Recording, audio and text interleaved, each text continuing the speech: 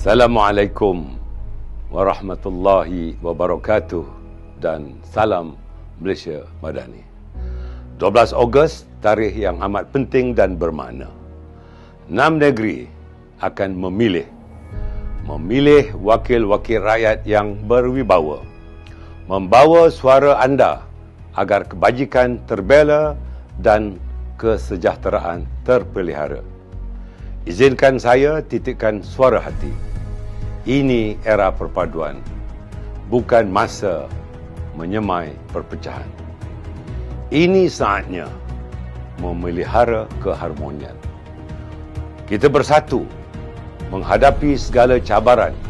Ini masanya kita noktahkan kecelaruan. Rapatkan barisan, merealisasikan harapan.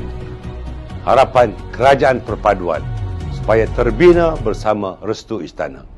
Ditakdirkan bersama demi watan tercinta. Ya, tiada kerajaan yang sempurna. Namun jika kami diberi peluang, ikrar dan usaha menjadi janji untuk lebih kemajuan agar dapat dicipta. Yakinlah, kerangka dan asas perlembagaan negara terus dijaga. Islam teratas dan mulia. Raja-raja Melayu megah bersemayam di atas tahta. Hak keistimewaan orang Melayu dan bumi putera kekal terbela. Bahasa Melayu, bahasa negara. Dengan kebijaksanaan Perdana Menteri, gagasan Malaysia Madani tercipta, memangkin kesatuan pelbagai warna, berkongsi cita-cita agar terbina semua negara bangsa yang aman, makmur dan sejahtera. Jangan kerana retorika sempit politik kita terleka. Jangan kerana fitnah dan adu domba akhirnya merugikan kita. Ketepikanlah kejumudan dan ketaksupan politik yang tidak memberi sebarang makna. Kita bina generasi yang gemilang. Kita pacu ekonomi dengan merekayasa peluang.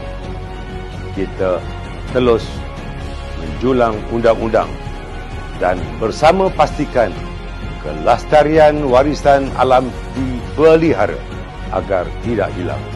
Ya Allah, ya Tuhan kami bermohon agar terbuka hati para pengundi dan rakyat di 6 negeri dalam membuat pilihan.